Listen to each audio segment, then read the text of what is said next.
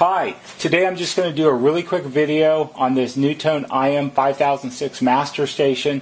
This was brought in from a local customer, a fellow named Don, and it's been in his house, I think it's about 16 or 17 years, and he started to have a problem with it, and it kind of shows up in an unusual way, so I thought I'd give it a quick video and show you what one of the failure modes of an IM5006. So right now I have it just hooked up with power and an antenna. The antenna is not really going to do us a lot of good, but I'm going to go ahead and switch on the power to it and let you see what it does.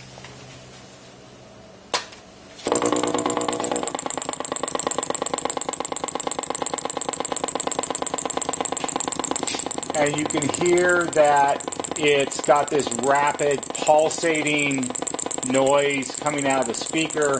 The display has lit up, and you can actually turn the radio on. That's AM and FM. I don't know if anything will play.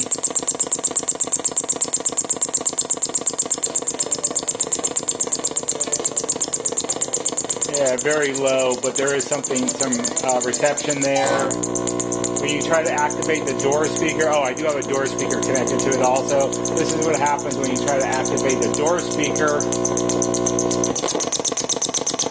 One of the interesting things about this is I'm going to move the camera and show you the power supply that's replacing one of the transformers.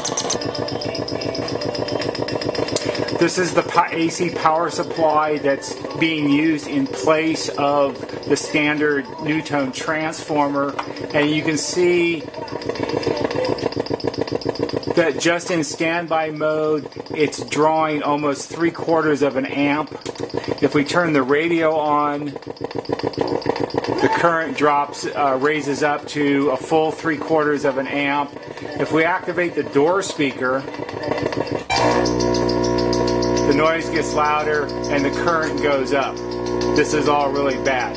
I also have, for the second transformer, I have a second power supply connected to it. You can see that this one isn't really drawing any current to speak of at all. That's because the transformer that this power supply is replacing primarily powers the circuits that power the remote speakers, and I don't have any remote speakers connected to this.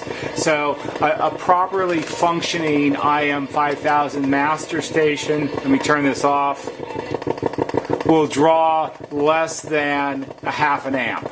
Usually it's somewhere just slightly over 250 milliamps. So this one's in pretty bad shape. So I'm going to flip this over and show you what's gone wrong with it.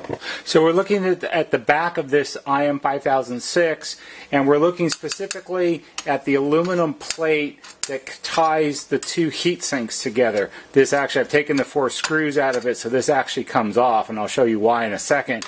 If you look carefully on the plate right here, you'll see there's a date stamp. It says August 21st, 2001 with the letters QC underneath it. This is a stamp that was placed on this unit when it was repaired at the NuTone Factory Repair Center in Cincinnati, Ohio, back in 2001. This is a typical type of stamp that they use back there, and it's to identify the units that they have repaired. If I scan over, you'll see that on the second board there's another identical date stamp here. So we know this unit was repaired at NuTone in 2001. So why is this important? Well, this is important because it's a clue as to what's wrong and why it's wrong today. So one of the problems with units that were repaired at the factory in Ohio, and back in 2001 this unit would have still been under warranty and was probably sent back to NuTone by a dealer for repair. So let's take the plate off and I'll show you why this can be a problem. So underneath the plate, this area is primarily the power supply section of this main board. Here we're looking at the same power supply section that we saw in the other shot. you have a variety of electrolytic capacitors that make up a large portion of the power supply. Even though it's a little bit hard to see, behind this really big 6800 microfarad cap right here, in fact I'm going to move that out of the way because it's going to get replaced anyway, so no harm in just clipping it out for right now. Alright, that's better. So now you can see this one right here. This is a little 47 microfarad, probably 35 volt cap if I remember correctly. This cap has been replaced. This one, this one, this one, all of these, all the ones in here, all of these in this section, and these in here, and the big 6800 cap that I just took out, these are all still original from when this unit was manufactured. This cap was replaced. And why was it replaced? It was replaced because it failed. And when was it replaced? It was replaced in August 21st, 2001. This was the part that was replaced at NuTone when this unit was sent in for repair.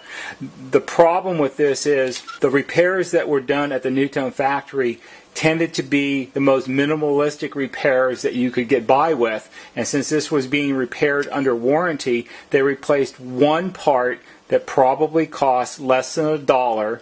It solved the immediate problem with the set, and it was sent back to the customer. This is not a proper type of repair. When we repair these units, all of these components in here are going to get replaced. In fact, you can see these two. These are 1000 microfarad at 50 volts, these two. This one, you can see the top, which has the score marks in it, the top is still flat. But this one, the top has bulged up. This cap has failed. This is part of the immediate problem, but it would be improper to replace just this one or even this one and this one. All of these need to be replaced, otherwise they're going to continue to fail. These type of parts fail due to age, and that's what I'm going to do now. So I'm going to rebuild all of this, and this set will work properly again. I hope you liked this video. I hope you found it to be helpful and informative. If you did, please give it a thumbs up on YouTube.